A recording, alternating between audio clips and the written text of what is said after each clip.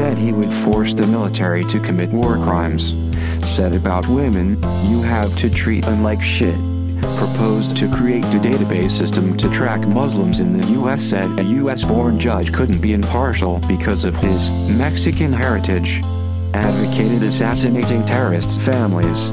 Advocated waterboarding as punishment even if it doesn't help gain information, because they deserve it anyway. Said women should be punished for having abortions. Urged supporters to beat up protesters at his rallies. Made fun of a reporter's physical disability. Promised to deport U.S. citizens whose parents immigrated illegally in violation of the 14th Amendment. Advocated shutting down mosques. Called for a ban on Muslims entering the U.S. Described global warming as a hoax perpetrated by the Chinese for competitive reasons. Responded to the murder of 49 people at Orlando's Pulse nightclub with "appreciate the congrats for being right on Islamic terrorism." Suggested the U.S. should reduce its debts by partially defaulting on them.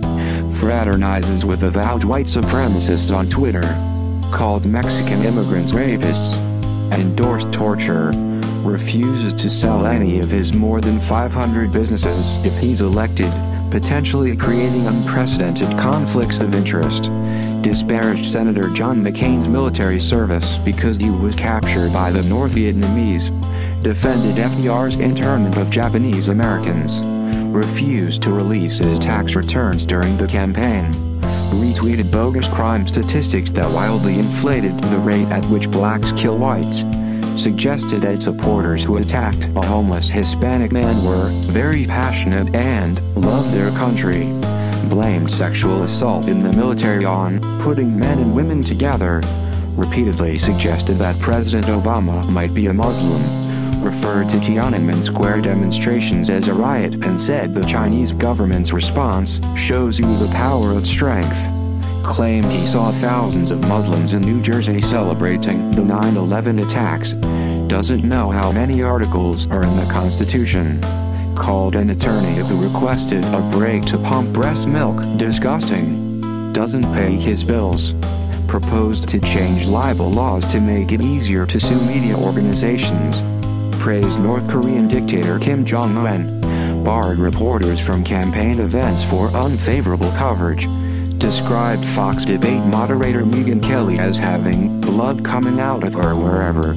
Said, "I could stand in the middle of Fifth Avenue and shoot somebody, and I wouldn't lose voters." Questioned President Obama's American citizenship, bringing the birther campaign into the mainstream. Named and threatened former students who criticized Trump University. Bragged about the size of his penis during a primary debate. Didn't immediately disavow an endorsement from KKK leader David Duke. Claimed he's donated $1 million to veterans groups, although none received any money until reporters began investigating. Didn't know the meaning of the term Brexit less than a month before the UK referendum on leaving the EU. Called Elizabeth Warren, the Indian, and Pocahontas. Posted a link to Facebook promoting the conspiracy theory that the Obama administration actively supported Al-Qaeda in Iraq. Founded Trump University, which a salesman called a fraudulent scheme that preyed upon the elderly and uneducated. Said, "It doesn't really matter what the media write as long as you've got a young and beautiful piece of ass." Claimed he's donated $102 million to charity, although journalists have been unable to find evidence of any substantial donations. Refused to condemn anti-Semitic attacks on journalists. Told a female contestant on Celebrity Apprentice, "That must be a pretty picture, you dropping to your knees." When Mexico sends its people, they're not sending their best. They're not sending you.